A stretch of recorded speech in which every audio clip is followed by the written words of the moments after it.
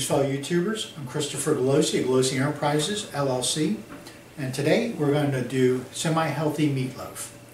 For this recipe, you're going to need your favorite type of beef, ground beef, and turkey. It's very easy, it's a 50-50 mix. Now that being said, we are going to use our dehydrated veggie stock, salt and pepper, garlic, eggs. Now I normally do 1 egg per pound plus 1 egg for good luck. Unseasoned breadcrumbs and 1 small can of tomato sauce. Now the easiest way to do this is just get a large bowl, the largest bowl you have, and then just drop everything in.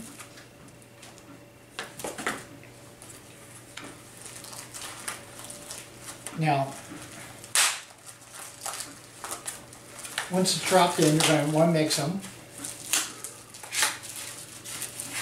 Now, since I'm not sure if we're going to have enough room for this, which I'm almost positive we're not, we're going to just use 1 each.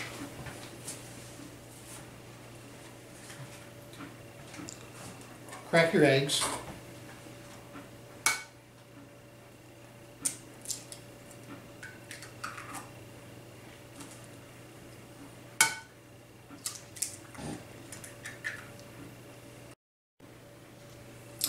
Use the garlic powder.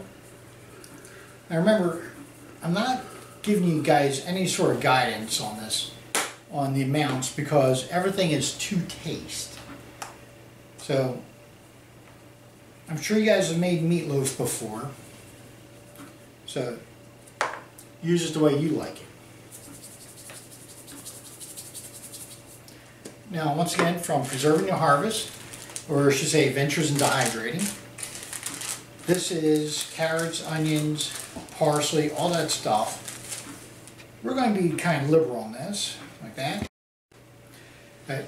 Now that the egg is mixed in, to help with the binding, use some plain breadcrumbs. Now once again, it's all according to how you like it. I'm using about maybe 1/3 of a can. Now, for additional flavoring, use a little bit of tomato sauce in here.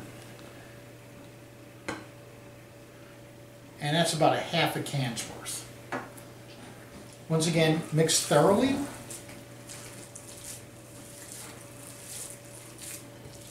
Now remember, the idea here is to have a 50-50 mix.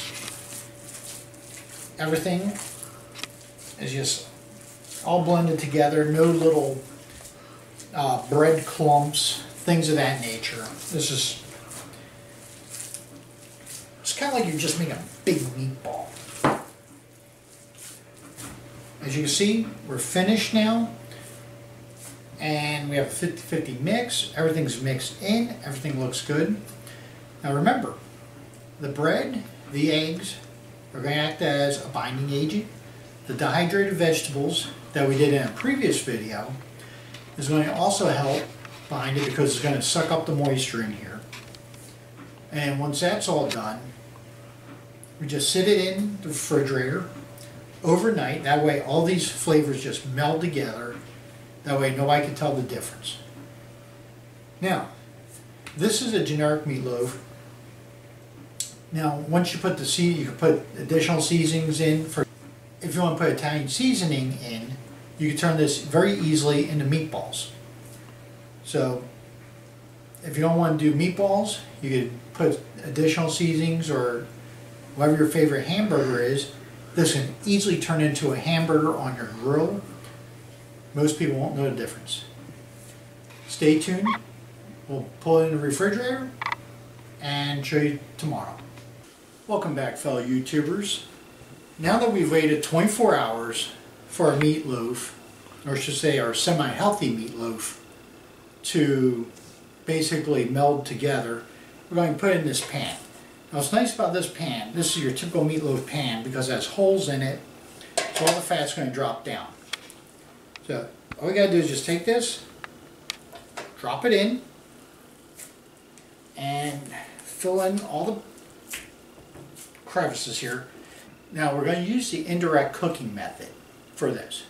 What that is, you take a pile of coals and you split them in half and you put the meatloaf in the center, indirectly away from the coals. Hence, indirect cooking method. What that's going to do is, it's going to basically create an oven effect so that you can cook your meatloaf without burning it. Now with that being said, if people are worried about drying it out accidentally, you can put a standard aluminum foil pan underneath, the disposable type, fill it with water, wine, or your favorite seasonings, and that's going to steam and it will soak into the meat that you're cooking. So that's something you may want to think about. Okay, okay, fellow YouTubers. Now, since we are still sticking with our disaster preparedness thing, we are basically, we'll say this is a day 2 of no power.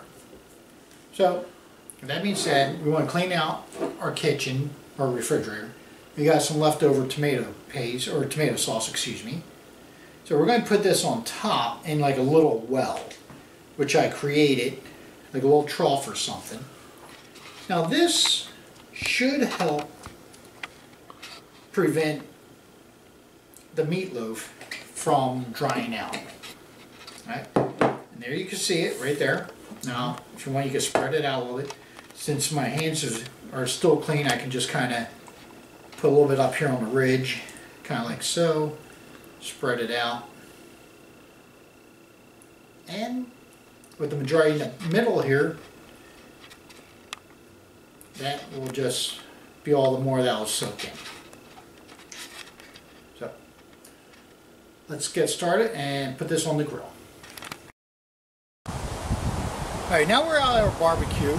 I saved you the slowness of watching it cook. Now if you look in here, we got our hot coals and we got our fresh coals. So what we're going to do, we're going to build up our hot coals on top of our fresh. This will guarantee us a long duration, and I can assure you this is very hot. So you see how I'm just kind of like scooping this up like so. I recommend wearing a glove, but well, I'm being lazy today. So we're putting that up like so.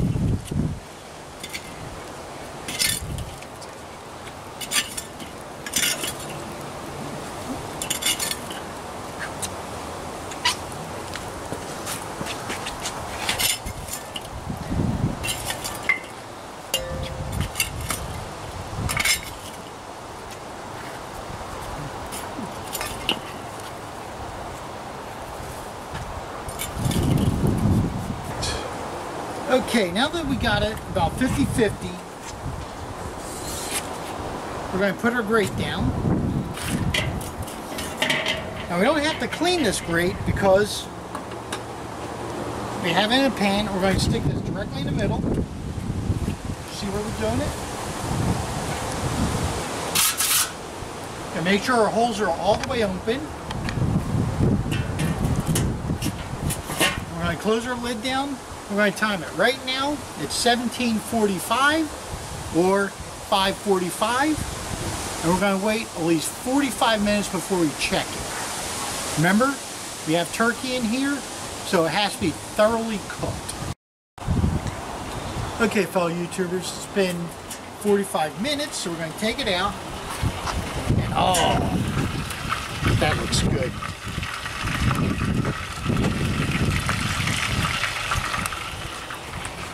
Now, we're going to see, I'm going to stick this in. Alright, as you can see, it's still cooking. Because, as you can see, it's just coming out and everything. So we'll cover this up. And we'll give it another 30 minutes.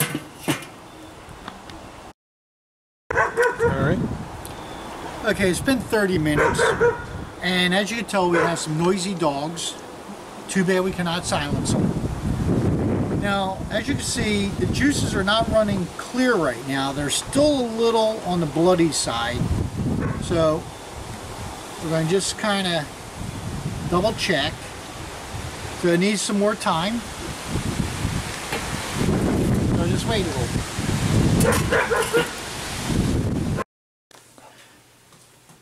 Well, fellow YouTubers, as you can see, it's 170, bordering on 180. This is at the center. And what we're going to do now is we're going to cut it in half. That way you'll see the finished product.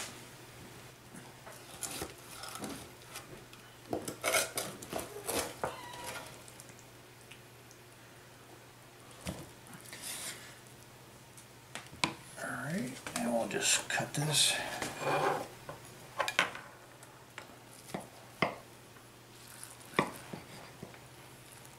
And there you have it.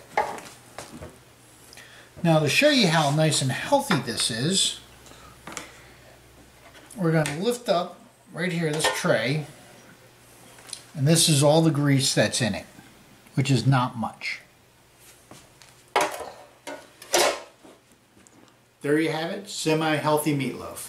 Thank you for watching and have a good day.